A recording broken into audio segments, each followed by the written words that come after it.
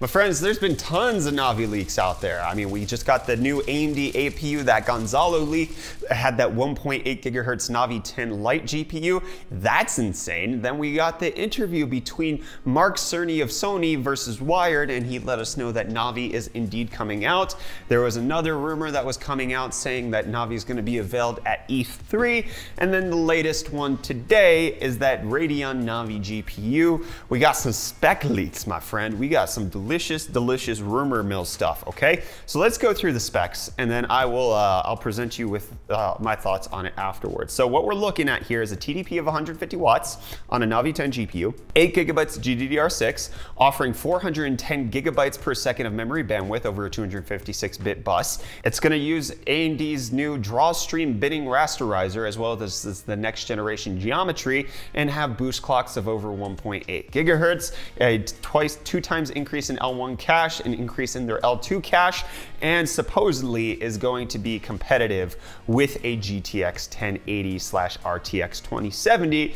But the delicious part, at least according to the latest rumor that's floating out there, is that it's gonna come in at a hot and heavy $259, making it cheaper than a 1660 Ti while outpacing it by quite a bit, because the 1660 Ti is basically a 1070.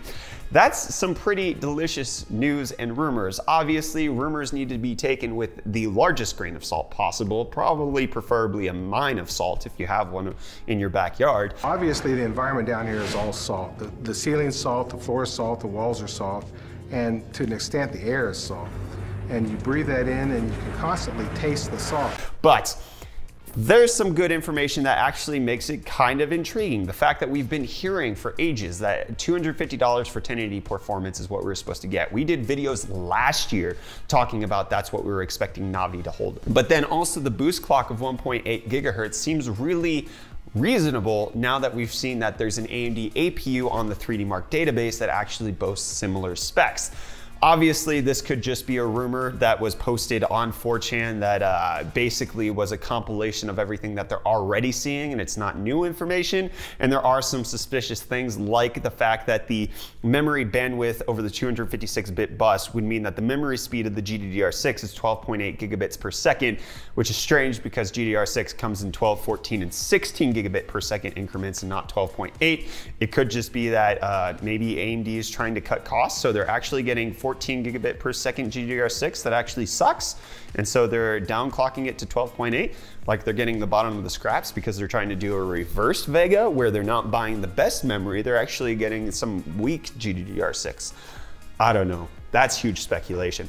I'm just trying to come up with a reason why it would be 12.8 gigabits per second. Obviously, that would be me trying to force my narrative into reality as opposed to reality informing my narrative. But you know, that's what we have to do with rumors. We have to make up things that we want in order to feel good about ourselves. But $259 for GTX 1080 level performance, if that's what's actually gonna come out, that is pretty insane considering that NVIDIA is dropping cards that kind of suck at that price range, $260, and all you get is something that's between a 1060 and a 1070. If AMD can come in with Navi 10 and just drop a 1080 graphics card, it's gonna be some delicious times, especially for people who have like a $600 to $700 budget for their graphics card or for their gaming PCs, because they can get Ryzen 3000 at a decent price and pick up the $260 graphics card and destroy everybody else in value. That's the end of this hot take. Let me know what you think of this rumor. Is it something that entices you?